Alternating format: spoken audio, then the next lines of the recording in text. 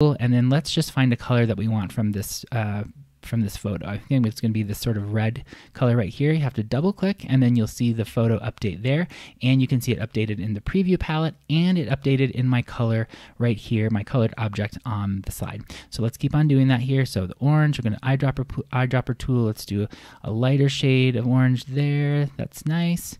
And we're going to go ahead and click on the paint chip there. Eyedropper tool. Let's do a nice, let's see if this could be a lighter, maybe this is a lighter orange. Not sure if that's going to work. Let's try another one. Let's do maybe a really light one. If I can get, that's nice right there. All right, this color here, click on that. Let's do a yellow. Nice bright yellow there. This blue, let's do a green from the photo. I'm going to take this green. Nice. And then I'm going to put kind of a gray from the background maybe. Let's put that as my